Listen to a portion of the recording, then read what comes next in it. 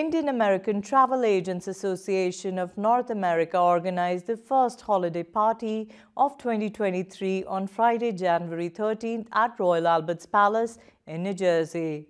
The event launched the coming together of Indo-American Travel Agents of North America into an association. The entertainment at the event was provided by Ali A.Z. and Madhu Bagri. The event was spearheaded by Peter Kothari, Arun Patel and Hiren Patel.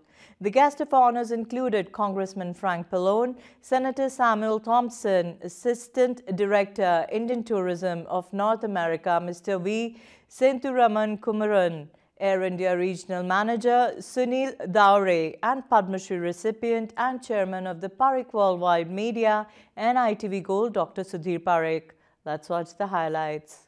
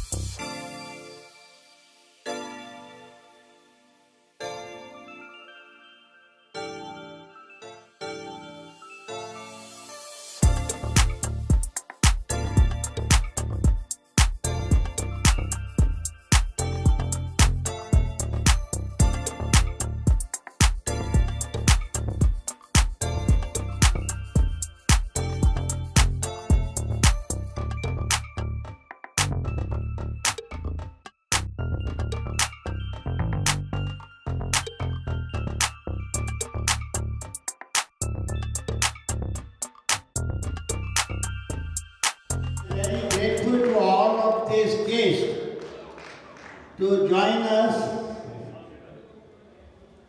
on this invitation.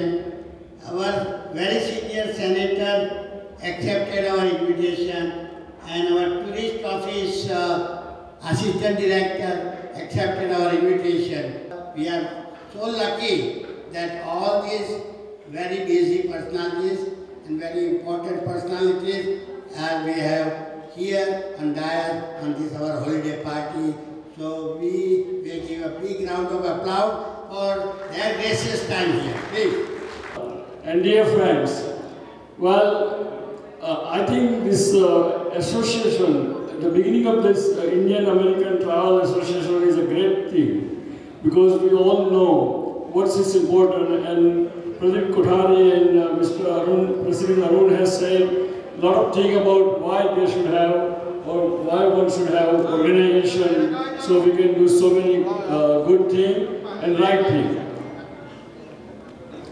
But not only that, but particularly our Indian American community is getting much bigger, is very affluent, very affordable, and very mobile. So I think if Indian travel agency has a great future, and the future will be much more better if they are united together and do this travel business, because not only is the airline ticket, but big vacation packages and big other things they can provide us to the community, because they know the community more better, and therefore this association members are very important to us.